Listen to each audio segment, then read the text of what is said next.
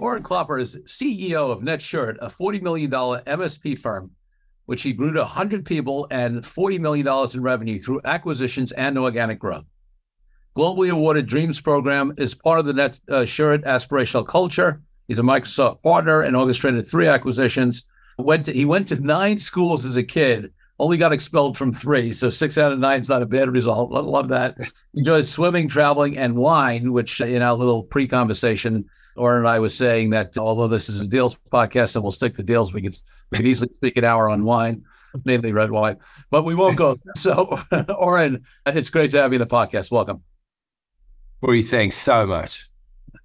So listen, before we get into your company and what you do and your bio and all these deals that you've done, I want to take you back to when you were a little kid growing up, maybe 8, 10, 12 years old. What did you want to be? Because my guess is, the founder and CEO of an MSP company that has done significant acquisitions was probably not it back then, but you tell me. Yeah, I definitely went through a few different iterations of what I wanted to be. The first was a game ranger. I wanted to be a game ranger. So growing up in South Africa, you go to the bush or on safari and you have these guys that can track and they can that always inspired me. And then from there, I went to wanting to be a lawyer. That didn't last long though. And then, as I was going to university, or as I was finishing my school and entering university, I thought, let me go and do an aptitude test to see what should I consider doing? Because I was thinking about either doing like an engineering degree or architecture.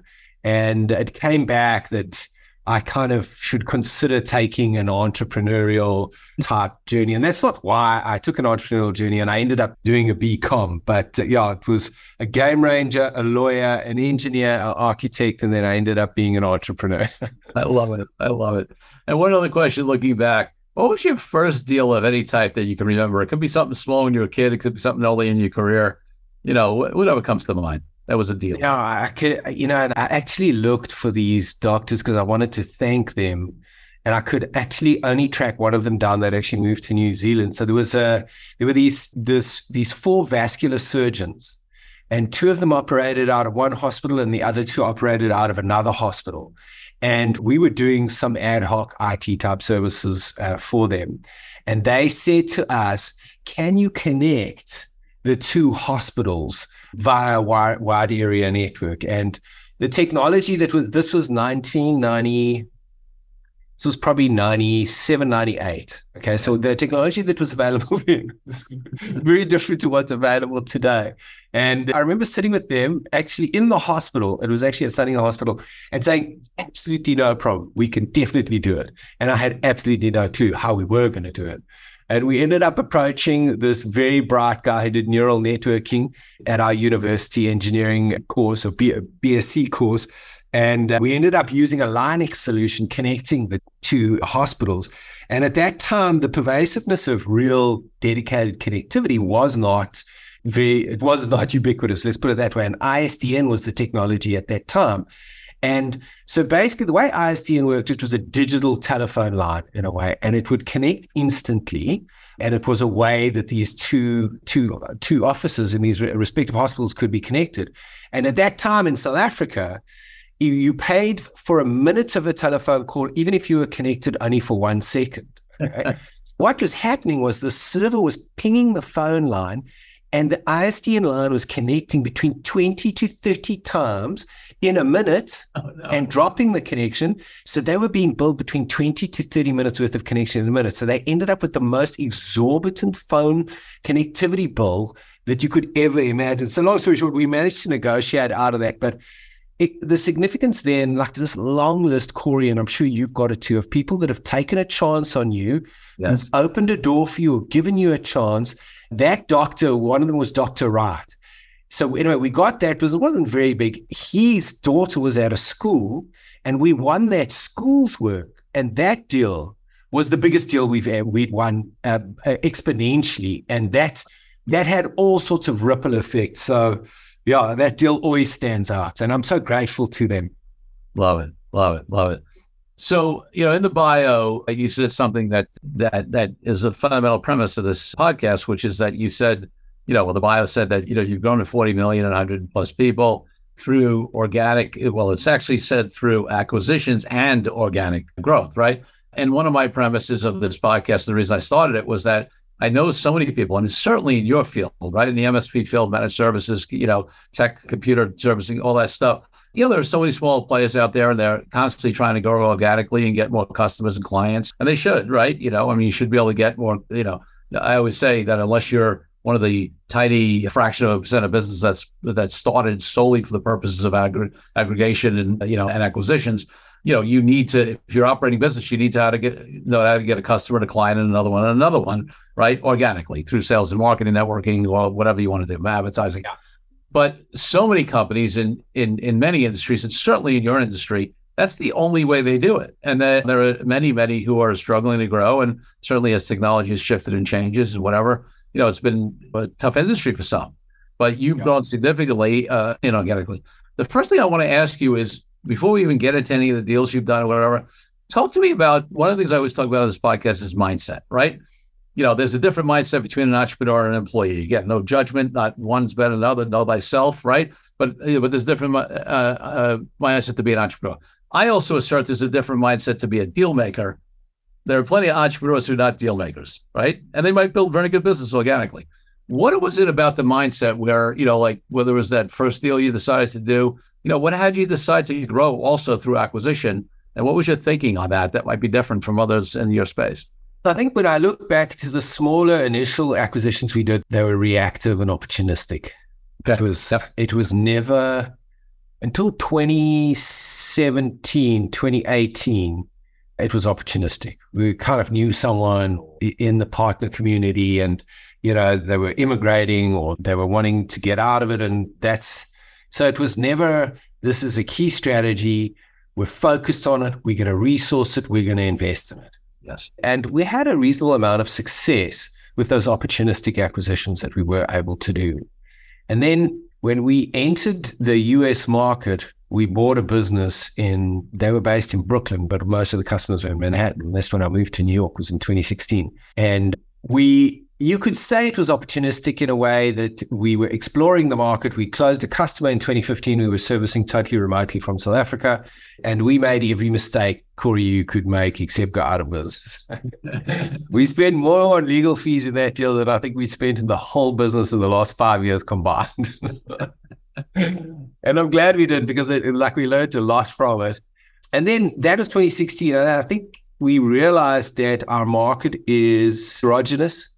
It's fragmented, it's maturing, and it is ripe for consolidation. And then what happened was a lot of the private equity firms started to enter the market around about 2018, 2019. And now they're probably like anywhere between 80 to 100 private equity firms that are making a play in the consolidation of the MSP space. And then what we did was, Corey, we said, we're going to invest in this. So we retained a buy-side advisory firm to find us deals. We allocated my time and some of the other team members' time to it.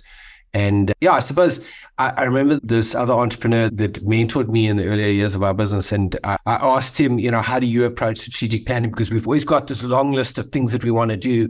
And we say, you know what, John's good at this. Let's give him that as well. And I sat with him once and he said to me, there's two questions you ask yourself when you choose you want to invest in a strategy. Is it going to be someone's day job? That's what they do all day, every day. And number two, are you going to fund it and invest in it? And I think when we made that decision, someone's day job, and we're going to fund it and invest it in it, that's when things started to tip. Yeah. Those are such great points. I can't tell you how many clients I have in various industries, right? We do a lot in tech. We do a lot in financial services. And, it's very common for companies to say, I'd really like to grow, or even I'd like to grow, through deals. But there's a difference between that desire, right, and putting a strategic plan in place and dedicating time, resources, people, and money to it as a priority. And that's what, frankly, a lot of them don't do. But you chose to do that. Yeah, and I think the one thing that we've done recently is we've made an additional hire last year, and we hired a VP of corporate development. Mm-hmm. He came from the private equity investment banking world. And like I look now, so we've closed 4 deals over the last 3 years. We have 2 in LOI right now. And we probably have another 4 that are warm and could move into LOI in the next, let's call it 3 to 4 months. And the way this guy's experience, and this leader, his name's Mark, in our team, he cleans up, he analyzes, he's consolidating. I mean, it's just, and that's just a further extension of actually hiring someone who's from the industry, knows and understands M&A, knows and understands the way a deal should be structured. So yeah, he's actually been wind in our sails, man. What an absolute pleasure. And who are your targets in terms of sort of, size or demographic or psychographic, like what, obviously some people are doing deals with folks that want to retire and get out of the business. Some people are doing deals with people who, just want to come and stay and continue to grow. Some of those deals on who you target. Yeah, sure. So one of our key things is that we want leaders, Corey. And if we're going to acquire a business, we really want to keep the key leaders. So I think the exception to that could be if we're in a region, we've got a very strong office and we maybe know the business and for a long time and that key leader wants to move on. That's something that we might consider. But our core sort of acquisition profile is the entrepreneur wants another chapter in their journey. Yeah. They have a growth mindset and they're not looking to exit. So that's probably one of the key priorities. The second one is, we, from an EBITDA perspective, we're looking at MSPs anywhere between 500,000 to maybe sort of $2 to $3 million worth of EBITDA. That's kind of the range of EBITDA that we're looking at. We're looking for MSPs that have at least 60% recurring revenue in their business. And then we're looking for MSPs that have a strong people orientation. So their people in their culture is really, really important because that's one of the ways in which we've been able to scale and grow. So we know if we can find and keep great people, then the rest follows. So we kind of trying to figure that out early on to be able to see, is it a people-oriented culture? Because you have some successful businesses that are not as people-oriented and they kind of almost believe that, look, work life and personal life are totally separate, whereas we're more kind of, we think it's inextricably linked. And then Microsoft, we're predominantly a Microsoft business. So we have a lot of Microsoft skills and the customer base we service is predominantly using Microsoft technology. So those are kind of the key criteria. I mean, our strongest presence is in the Northeast. We closed the deal in Maine at the end of May. And then some of the opportunities we have in LOI are actually, one is in New Mexico and the other is in Washington. So we're looking across the US. Our BHAG, our big, hairy, audacious goal is to build one of the best MSP platforms in the US. Love that. So you alluded to, a little bit before when you said, entrepreneurs are looking to go to the next level. But I want to drill into this a little bit more because, we talked about the fact that, first of all, you have to come to this conclusion that you also want to grow through deals. Second of all, you've got to put dedicated time, resources, money, towards it. But then, the next thing is, especially as additional buyers have come to the space, PE money has come to the space, that kind of stuff, the good opportunities, sometimes there's competition for them. And so, one of the things I always talk to my clients about is when they say, hey, I'd really like to acquire, and even if they were to take the resources, I always say to them, well, what's your value proposition, right? To these folks, like you have a value proposition out to your customers. You also have to have a value proposition that is attractive to these entrepreneurial firms for them to join you. And, you spoke about it generally, mentioned next level, but I'd love you to drill into that in terms of what's the value prop? Why, if I'm running a, reasonably successful MSP, ever, would I want to hook up with you guys? Yeah, for sure. So I think in any MSP that is considering this, there are a few key things in their mind. And I suppose any other MSP on the strategy, they're thinking about these things as well. So in no particular order, so I'll kind of talk within the business and then I'll talk externally. So the first thing is they want to find a home for their people. Okay. Yeah. And a lot of times these MSPs have had team members that have traveled this journey with them 5, 10, 15, 20 years. They want to make sure they sell their business that their people are going to be looked after. So that's the one thing from an internal perspective. Secondly, they want to find a home for their customers and they want to be certain that the acquirer or the company that they're going to be joining will be able to look after those customers. So a certain level of sophistication of operations and quality of service. And then the third thing is economic value. They want to know that they're going to realize fair to great economic value.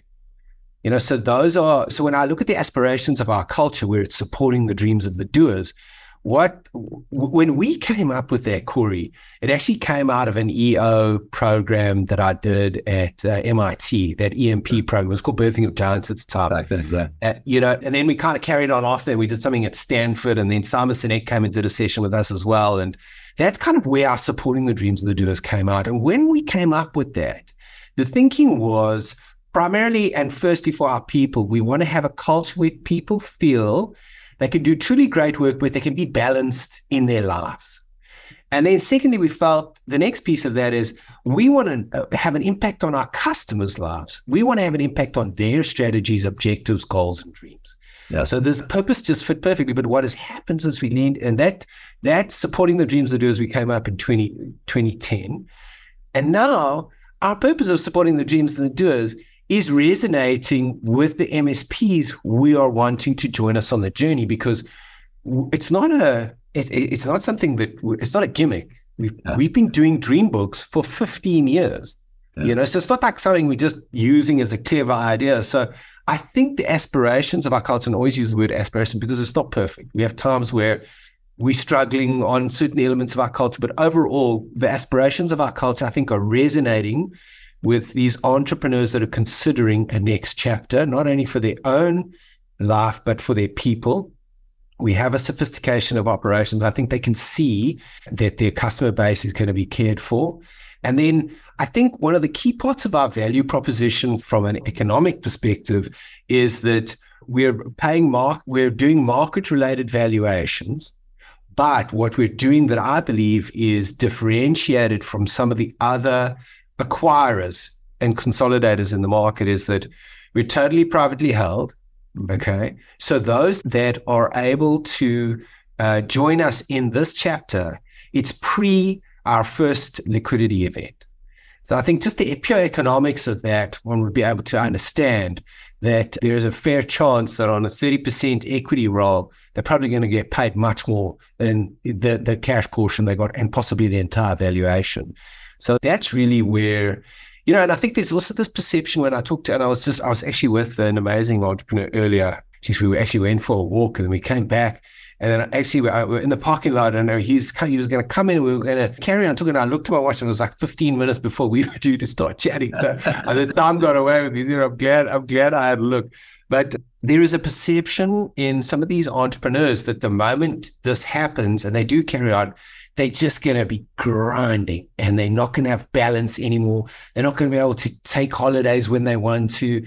And like we live, eat, breathe this idea of balance in our leadership team. In our Exco team, once a month, we dashboard. The question is, how balanced do you feel overall? Okay. And the next question is, are you coping? Red, green, yellow. We dashboard the entire team. We do that once a month because we know if everybody's red, there are problems coming.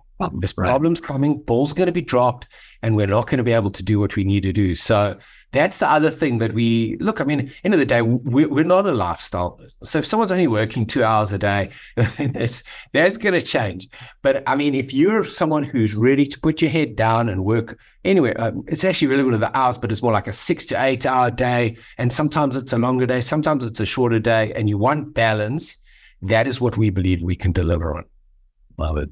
So you mentioned something earlier, which gets me into the conversation, a little bit of deal structure. And obviously, we're not asking about any specific deal, that's confidential, but high level. You mentioned a 30% equity rollover, and that potentially being more valuable than the cash. So that would lead me to believe that you're generally doing 70-30, 70% cash, 30% equity deals on the value. And tell us a little bit about how you, in general, I've thought about structuring these things. Yeah, for sure. So we're doing, if I would kind of just, without even doing bands, just scenario out, a specific one would be 60% cash up front, 10% earn out, 30% equity roll. Yeah. Got it. And listen, we got such a variety of listeners, and and the way this podcast has grown, and we have so much, way beyond the number of listeners I would thought we get. And some of them are very sophisticated, and some of them are newer to deals. So, when I'll just jump in and explain a little bit. So, in many of these deals, what Orrin's saying is that 6% cash, up front, closing, 10% earn out, which means that there's back end money that's triggered usually to certain targets, growth targets, so, CAGRs you have to hit. And then 30% of the value is in some equity class. And I don't know if, I don't know if, you want to talk about capital structure at all, but some equity class, of his company, which when there's a monetization event down the line, obviously those people who have taken that 30% equity will benefit from, right? Yeah, that's it. 100%. And, so even for me, as far as my intention and why I feel so comfortable in putting this value proposition forward to other MSPs and entrepreneurs is because I'm going to do the exact same thing. I'm going to do the exact formula is what I'm going to do. Right. And when it comes, the time comes for us to have a liquidity event, and I'm meeting on Monday and Tuesday, 22 private equity firms, which is just the initial phases of us exploring at a conference in Boston, what that looks like. I'm going to do the exact same thing. I'm going to roll for sure. No question. Yeah. And we're going to find a private equity firm that we can protect the soul of Netsurit, because we know. And that's exactly what we want to do. When we acquire businesses, we want to protect the soul of what we're acquiring. Because if we go in there arrogantly and try and change everything overnight and just randomly fire people, we know we'll break it. So kind of what we are contemplating is exactly what we are pitching to the potential entrepreneurs that will join us on this journey. Love that. So I want to follow down that road a little bit on this decision to take private equity. But before we go there, up until now and until you actually do a private equity deal, you're doing acquisitions without private equity funding, and I'm sure competing against some companies that have that private equity funding. Yes. And, I've definitely seen that in your industry with clients. I've seen it in financial services. I've seen it in a lot of industries. And, the question often for my clients, for example, who want to get into an acquisition program, but they don't have PE funding is, how do I compete? Right. Obviously, the people with PE funding can afford to pay higher multiples than somebody who doesn't in general, depending on size of deal. They can certainly do more of a volume of deals at higher multiples than you can do without funding. And, and I have a lot of advice I give clients on how they can compete, but I'd love to hear from you, being somebody that has successfully closed deals in which I'm sure at least some of them might have PE-backed competitive bids. How do you compete with the PE-backed firms being non-funded at this time? Yeah, so there are so many very active MSP platforms in the industry right now, and they can, if they felt like it, they could come in and probably do like 90 to 100% cash down, depending on the nature of the deal and what they wanted to do and what their mandate is. And they often have different approaches. For me, it's like, the value proposition we have with the equity that we're putting forward, the fact that it's a private equity investment, if anybody runs those numbers and understands that, there is a more significant economic return. And then, so it is competitive. Look, funny enough, I think the private equity-backed MSP platforms are leveraging less the premium in the multiple, but more how much cash they can put down. They're pretty frugal. I don't often hear of cases in the space we're in where there's significant premium, like multiples. We're in that ballpark. We really, really are in that ballpark. So I think it's more the cash down. And I think an uninformed entrepreneur / MSP owner thinks that the more cash down I get up front, the better. Yep. And I'll be honest, I also used to think that. And I used to think that private equity was the axis of all evil. Yeah. Until I read 7 books. One was Orrin Klopper's book, Lessons for CEOs for Private Equity, which was that kind of a penny drop there. That was one of those, it's actually more of an essay. It's like 120 pages. And then the others were good, interesting, but the one that really landed it for me was Adam Kofi's book, Private Equity Playbook. And once I understood that, I was like, okay, I understand now how this works and how we can act as a private equity firm. And when the time is right and we bring on a private equity partner, we are ready for that because we went through a structured process of readying ourselves for that and understanding it. Yeah. Yeah, that's such an important point. There's so much you mentioned that I want to break down to that. Let's go first to this conversation of, you talked about the multiples, and really it's more a difference in deal structure than in multiples. And that's great. And frankly, that's actually what I've seen, in other industries. I've seen a lot less deal discipline, with heavily funded companies. All right. There was this stretch in some financial services spaces where the multiples had gone crazy. They've calmed down a little bit since, the last year. Yeah. But, because it's often hard for these firms that have to deploy capital, their investors don't want capital sitting around. And sometimes what happens with these PE firms is that they do, get into bidding wars at multiples to deploy capital, but it's smart of them to keep the deal discipline, that they have. And so that's the first point. The second point, which is you raised, is an interesting one. And it's a point that actually there are some advisors out there. I'm talking about lawyers, accountants, other consultants, whatever, who actually advise this. They always say, the bird in the hand, the money up front, anything back in you can't depend upon, whether it's earn-out money or whether it's, who knows whether he'll ever, do a capital event. And, there is this whole school of thought out there, just get as much money as you can up front. And I think it's short-sighted. I mean, I will tell you, if you're talking about small acquisitions, Main Street businesses, whatever, where you're buying from an operator and that operator, might or might not make it, they're not an experienced entrepreneur and there's a risk of them going out of business and, and then you won't get your back end money. I think there's a legitimate, real debate and conversation. Yeah.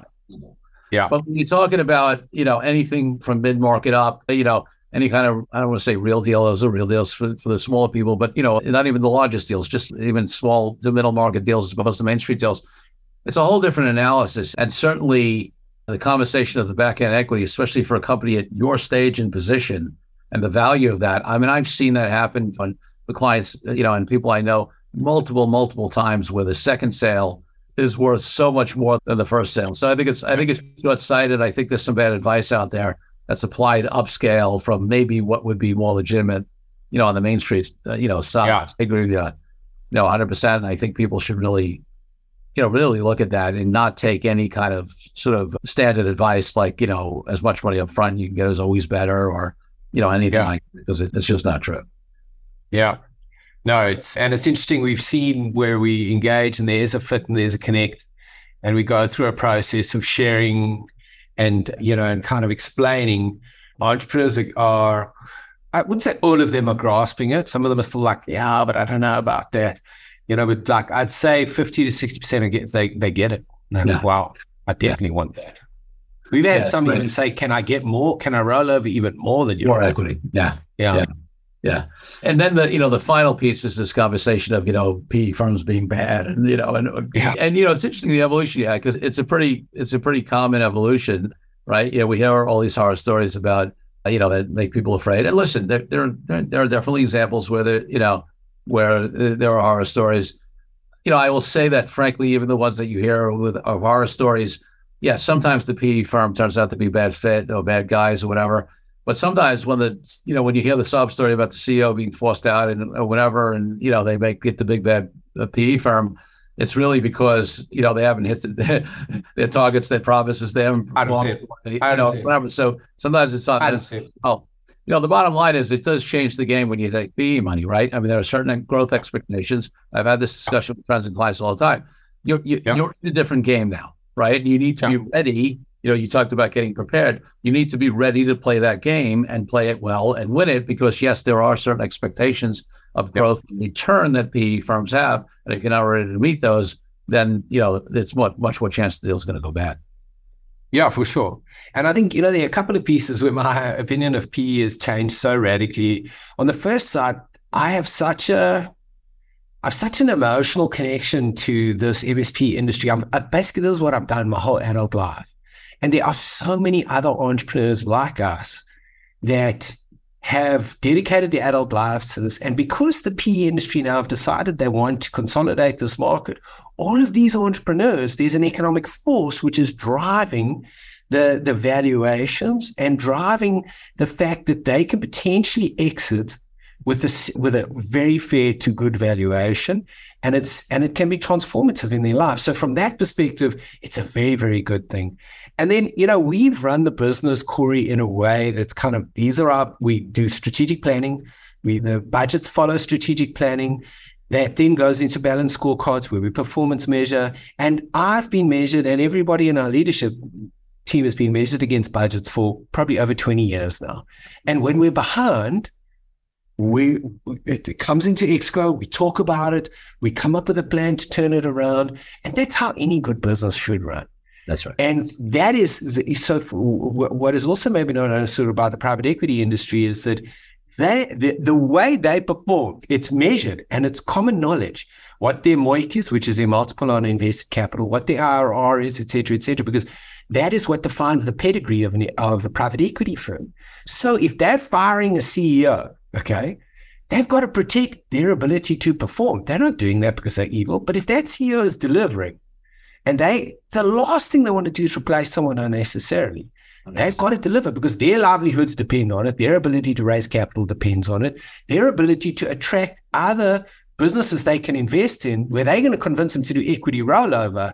If they're not good at performing, why must they do the equity rollover? Because the equity is not going to grow, So it's once you understand it, I think, and immerse yourselves in it. Yes, they are hardcore. Yes, they are decisive. And once things, if the numbers are behind, they're going to want answers and they're going to want to shine a torch. But trust me, if you're performing, they're going to love you. Oh, no question. No question.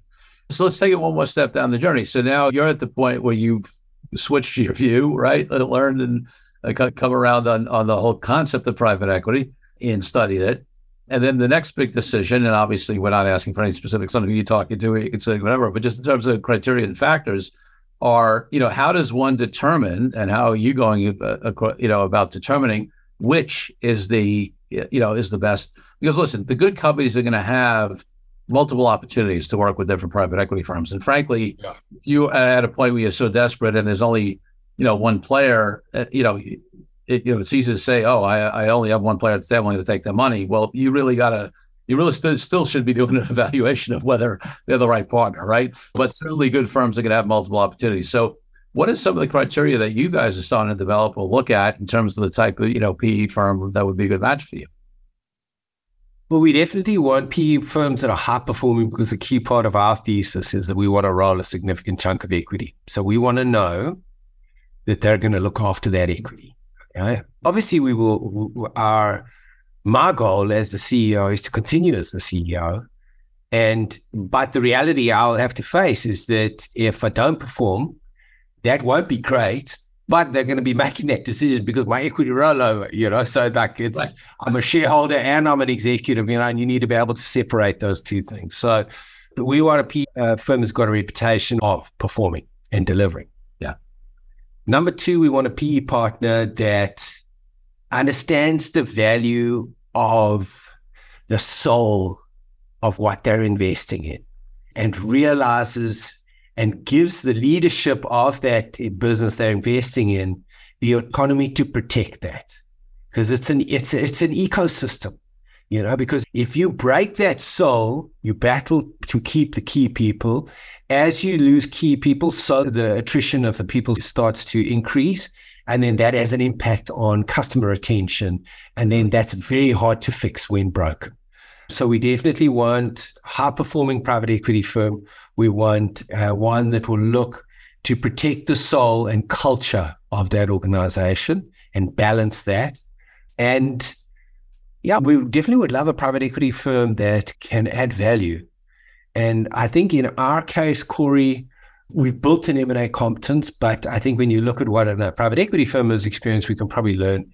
Not probably. We would definitely, if we chose the right partner, I think we'd learn a lot from that. And then probably a fourth piece would to be able to leverage their ability to raise capital. And, so obviously capital / debt, that is a piece which we would definitely want in the right partner. And also to understand their thesis. What is their thesis in the space? Is it aligned? Have they got a perspective that, we don't have, which we can learn from? We've got a thesis and a thinking around the space that we're in, why we're focused, how we're focused. We've got some additional pieces of our M&A strategy. Does that resonate? What is their thesis? That's also an important one. Love it. Love it. So listen, you've been very successful so far in the deals that you've done. I'm sure you'll be successful in choosing the right PE partner and continue to grow.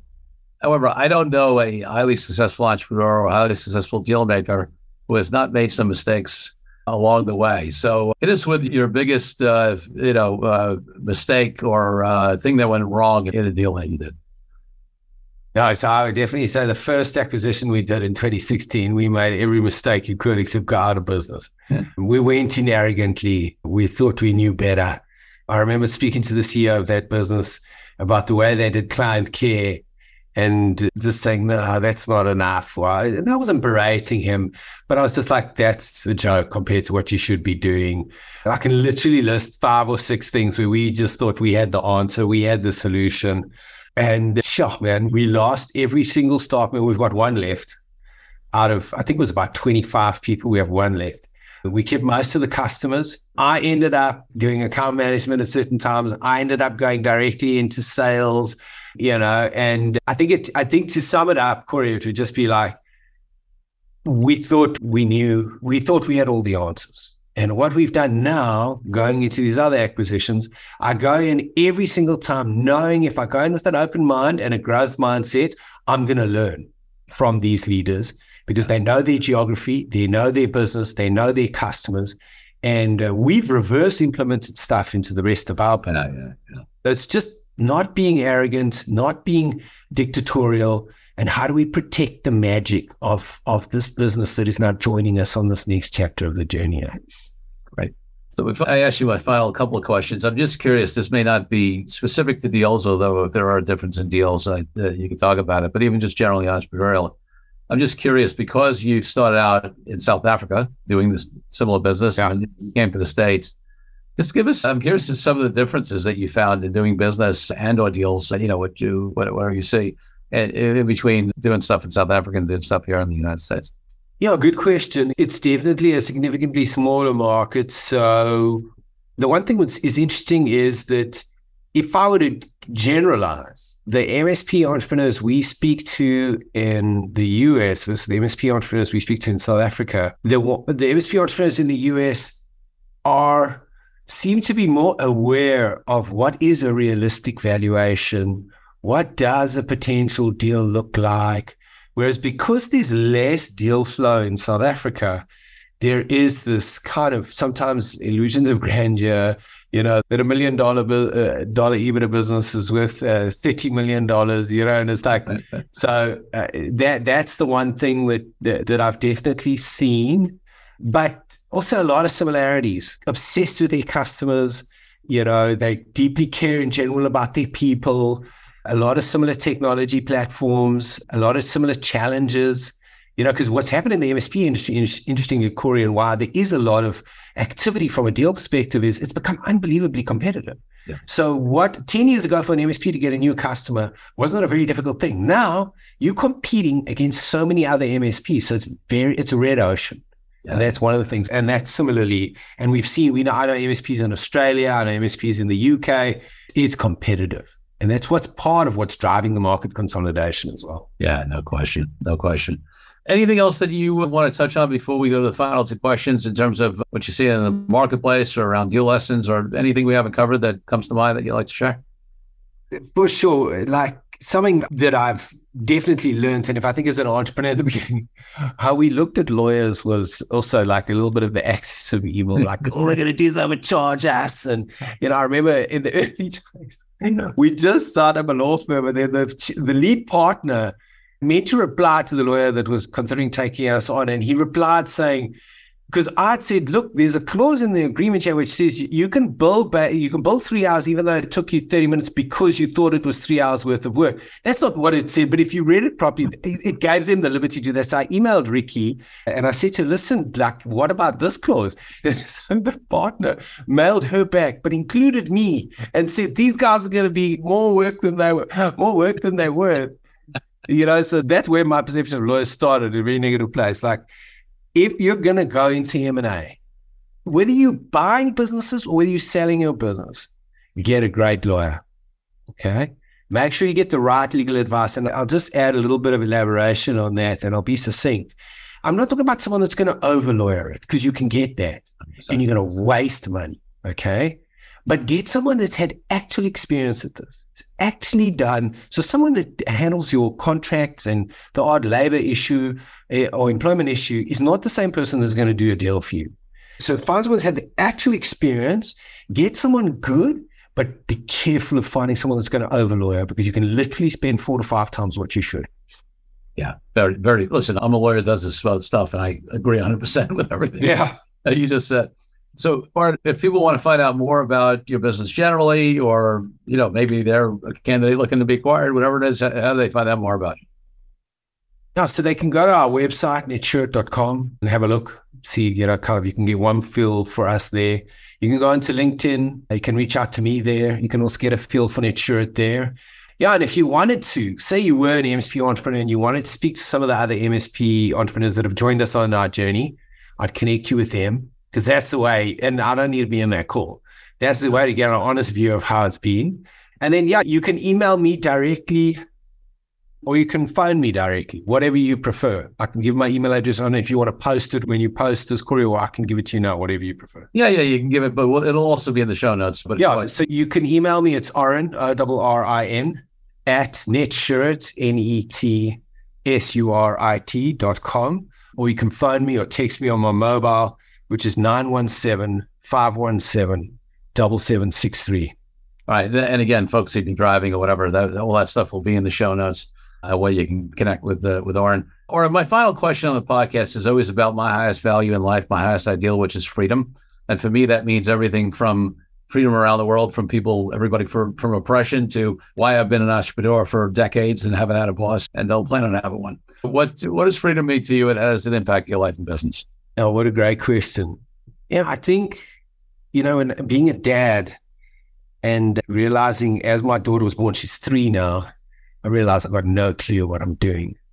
And I then read the Montessori book, and she spoke about how what all these young kids want, even at the early age of 1 or 2 years old, is they want some level of autonomy.